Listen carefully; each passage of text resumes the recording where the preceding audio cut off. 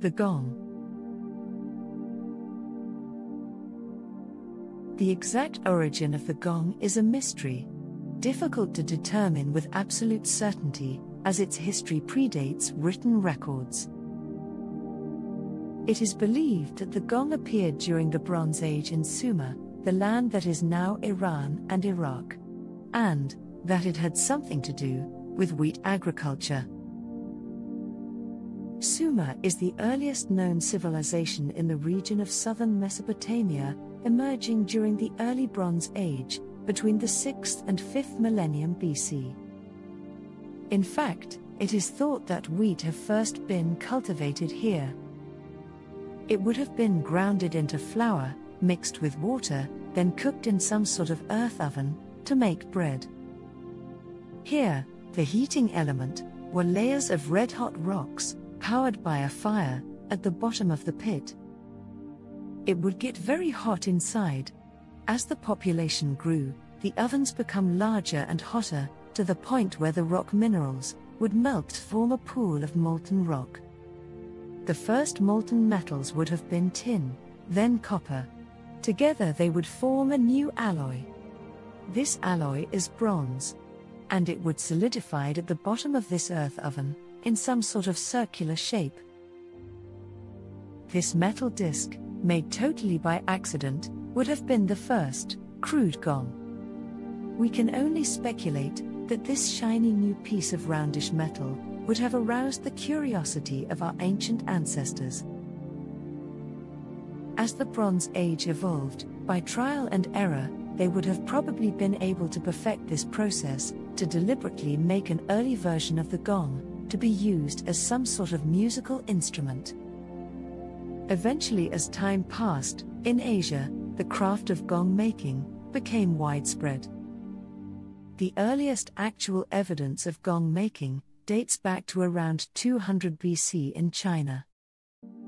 A bronze gong was found in a tomb dating to the Han Dynasty. However, archaeologists have traced the origin of the gong even further back to the 2nd millennium BC. These early gongs were likely used for ceremonial and spiritual purposes, for altering consciousness, for banishing evil spirits, for religious rituals and feasts. The use of gongs then spread to Southeast Asia, where they became an integral part of the musical traditions and cultures of various countries, including China, Indonesia, Vietnam, Thailand, and the Philippines. Each region developed its own unique gong traditions and playing styles.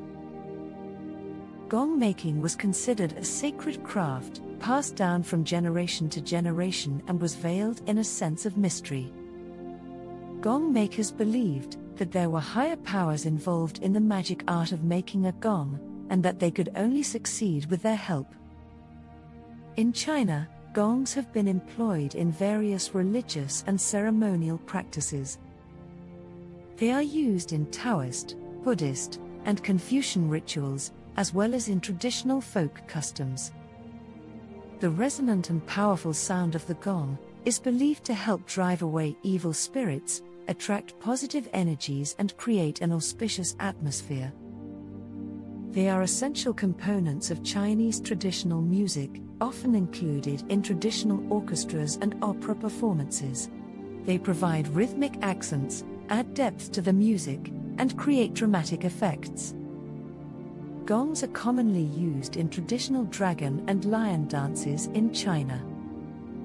Historically, they were part of imperial court orchestras and were associated with state ceremonies, grand processions, and royal events. In Vietnam, gong music often involves ensembles, consisting of various sizes and types of gongs. The ensembles typically include several gongs, played simultaneously, producing complex and mesmerizing rhythmic patterns. However, the gong's role extends beyond music, serving as a symbol of cultural identity, community cohesion, and spiritual connection. In Indonesia, the gong plays a central role in the gamelan orchestra, which is a traditional ensemble consisting of various percussion instruments, including large hanging gongs. The gamelan ensemble is associated with court music, religious ceremonies, and traditional performances. The word gong, in fact, is believed to have originated from the Javanese language, spoken in the island of Java in Indonesia. The Javanese language has had a significant influence on the cultural and musical traditions of the region. In fact, the Javanese term for gong is benang, and it refers specifically to the instrument itself, while the term gamelan is used to describe the traditional ensemble that includes gongs, along with other instruments. As gongs spread to other parts of Asia and beyond, the term benang was shortened to gong and adapted by various cultures and languages.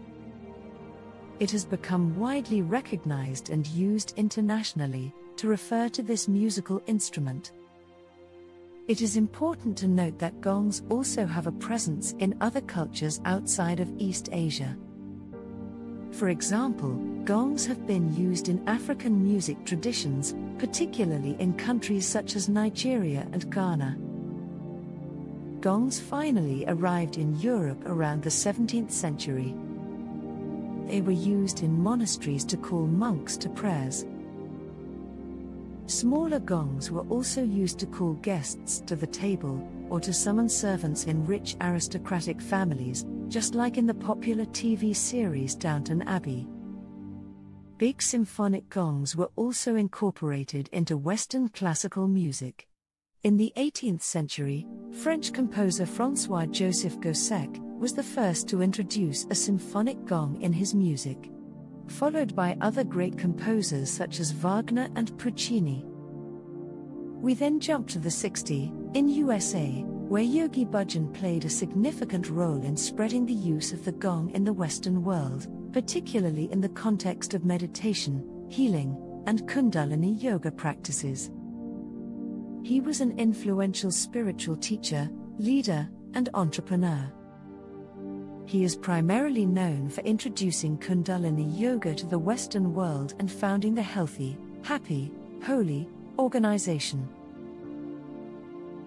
His teachings and practices with the gong were more active than just mere relaxation, focused on pushing individuals to break through their resistance and expand their consciousness. In addition to meditation and spiritual practices, Yogi Bhajan saw the gong as a tool to aid individuals in recovering from the effects of drug use. He believed that the gong's vibrations could help restore balance to the nervous system, heal emotional wounds, and support the process of recovery and transformation. Today, the gong has begun to be appreciated again. We are beginning to remember the ancient wisdom of our ancestors in the use of these ancient sacred instruments. Thanks also to the work of Gong Master Don Conroe, a student of Yogi Bhajan, who has dedicated his life to exploring the transformative and healing power of sound, leading the way in the use of gongs for meditation, therapy, and spiritual practices. Nowadays, the gong is used not only in music but also in sound healing. Sound baths, with their soothing and transformative qualities, have gained recognition as a form of sound therapy to promote relaxation and reduce stress. The vibrations produced by the gong help tune the body and restore harmony, synchronizing our brainwaves. The brain finds it difficult to follow the sounds of the gong, as they cannot be compared to any musical instrument. So it surrenders and enters a deep state of relaxation, producing delta and theta brainwaves, the slowest and deepest waves, reached during deep sleep or deep meditation. The sound waves generated by the gong travel through the air, cocooning the listeners with their immersive and ethereal qualities.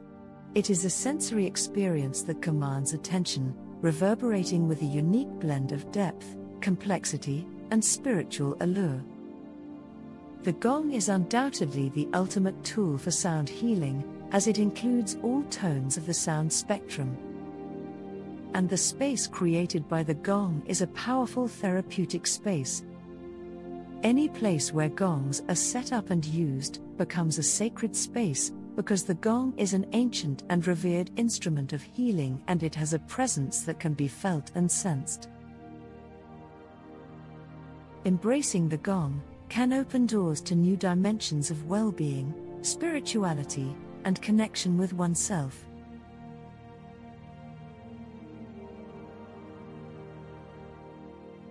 Thanks for watching.